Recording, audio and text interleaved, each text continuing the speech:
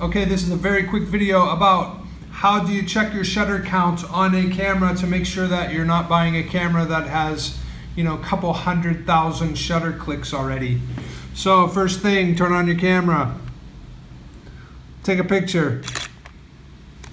That's it. Shut off your camera. Pull out the card.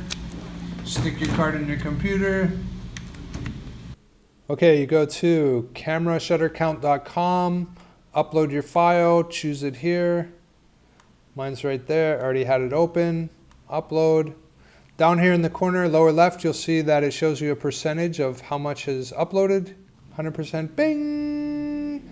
46,510 shutter clicks on my Nikon D5100. So that's how you do it, not very difficult. This shutter count system will check Canon cameras, Nikon cameras, and Pentax.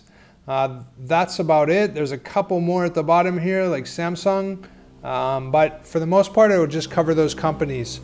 It may not cover every single camera that those companies ever made. So this is a great one to use. Some of the other ones are not so reliable. When you do get your result, do a screenshot. If you have a Mac, it's Shift-Command-4. And then you can just go up here and select this and it will, so that's proof of, that makes a copy, that makes a photo for you, it puts it on your desktop. That makes a, gives you a proof that you only have this many on your camera. For me, I think this is pretty many. Probably the shutter isn't probably rated for more than maybe 50,000. I'd have to check. I'm not selling it anyway, I'm just doing this as a video, but seems like pretty high. This camera is like 6 years old though.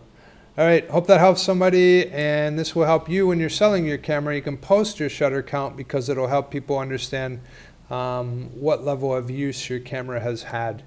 All right, cheers then.